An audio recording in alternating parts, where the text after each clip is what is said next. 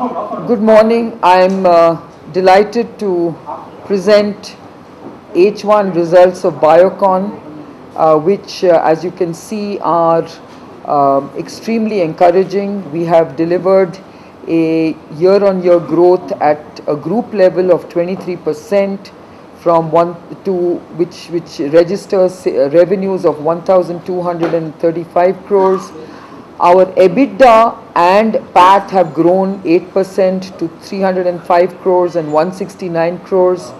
All our businesses have delivered very robust growth. Two segments, our branded formulations has delivered 45% growth, and our research services business continues on a very strong growth momentum and has delivered a 40% year-on-year growth. Our research services business have delivered growth of 252 crores for the first half.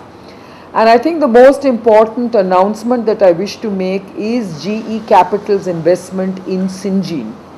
GE Capital has taken a stake of 7.69% in Syngene, which really pegs the post-money valuation of Syngene at 1,625 crores. I think this was a very important decision on our part to take on the investment from GE Capital, which really is not just about a financial stake in Syngene, but I think GE Capital brings far more than just financial investment. GE is an organization that is known for its expertise and its cutting-edge expertise in life sciences. It has a number of very unique technology platforms.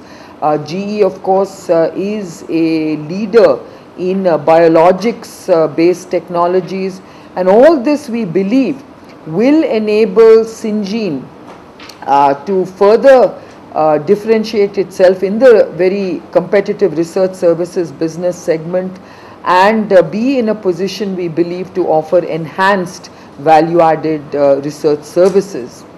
So we believe that this is a very important inflection point in Syngene.